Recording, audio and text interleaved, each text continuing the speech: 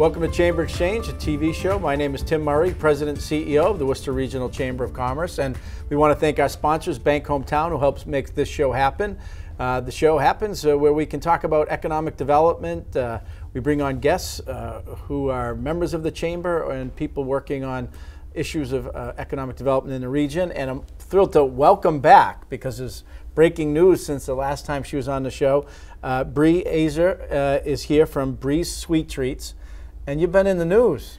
I have been. I've been super excited. I've won some awards. I've opened my first brick and mortar shop. Yeah, well, let's talk about that. But just for maybe those of our viewers who did not get a chance to watch the last time you were on, maybe you could just tell us how and why you started Bree's Sweet Treats. Sure. So I'm Bree's Sweet Treats. We make handcrafted artisan chocolates and treats. Award-winning. I started this business in the pandemic. We're a business that rose out of the ashes of the pandemic. It turned from doing something fun with my son and being creative and making chocolate boxes for our friends and family to moving forward from a side gig to a part-time gig to a full-time gig to brick and mortar. So I want to talk to you about that, and maybe you could share it with our viewers. So that idea of how do you take a passion, something that's fun, and scale it. And you mentioned, part-time and then, brick and mortar. Obviously, it's a commitment, a passion that you have, but also you work with a couple of organizations that assisted you in that, the Worcester Food Hub and then the E for All program. So maybe you could just talk about how, as a food-related business, you utilize the Food Hub. Absolutely. So as soon as I realized that this was something I was serious about and I wanted to make a career out of it, I realized that I needed more education in the food background. I have my MBA. I did not have that food knowledge, and it's a highly regulated industry. Right. So I reached out to Sean Rainford, who is the director of the Worcester Regional Food Hub, and he sat down with me because I already had an established business that I was trying to grow and scale, and talked about wholesaling.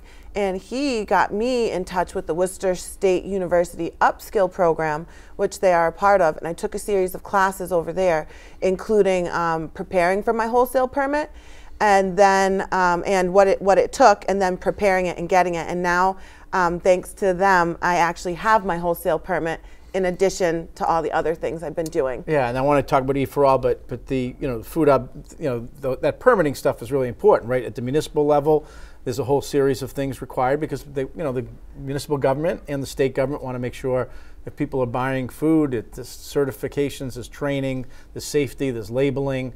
Yes. And then, so those are all things that they were able to help walk you through. Absolutely, and it was great. And I couldn't have done it by myself. There's a lot of information out there.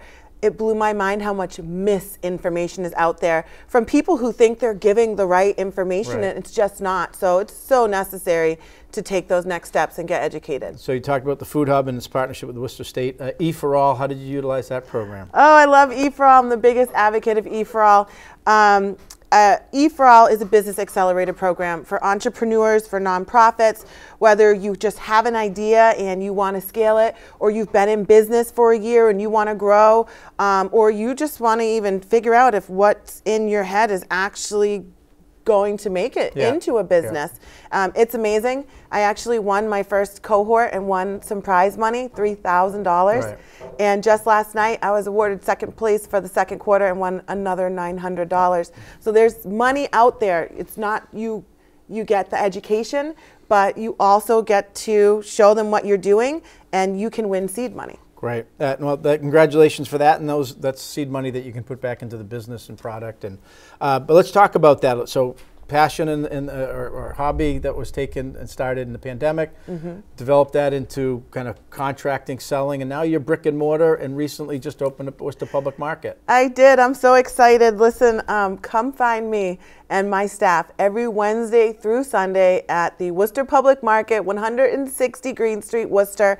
You cannot miss us. You park in the main parking lot in the back, and you walk in and you hit our big purple Bree's Sweet Treats sign. It was not my plans It was really not my plans. It was God's plans, and his plans are better than mine, so I had to move forward with it. I'm so excited. Well, since you made the reference to God, we've got love, we've got some stuff here. So this is just a sampling of what you've got here. Why don't you show us? Yeah, so for Valentine's Day, it's coming up, and I just brought a few things. This is our love bar. The red inlay is white chocolate, and the backside is chocolate. It's an excellent gift for anybody.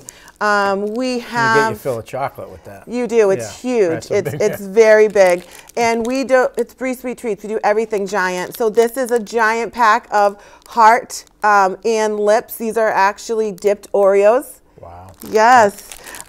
This pack I love because this is a 4-pack of dipped Oreos, but this is a forever flour. So it is a yucca root made flour that you can keep forever. It's not going to wilt or fade or anything. It's so soft. So you not only get to eat my delicious treats, but you get to give your loved one a nice keepsake. Yep. And then we got a couple. Yes, and these are just some chocolate bars, chocolate and white chocolate. So we've got some nice things here.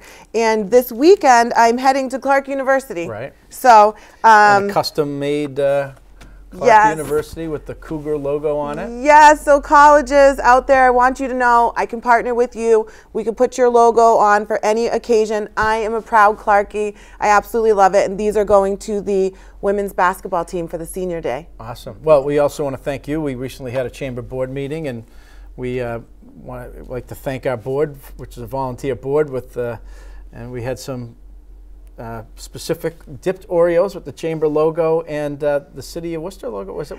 So we went with the heart logo for the chamber, and then we went with the smiley face. That's right. Because it really not only represents happiness, but Worcester, the smiley face, the iconic smiley face was created in Worcester.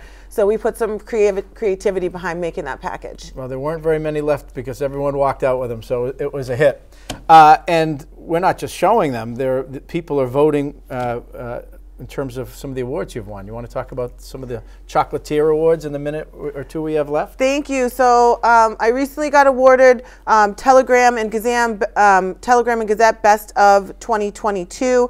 However, just last week I was able to pick up my award from the Worcester Business Journal for Best New Business in Central Massachusetts 2023.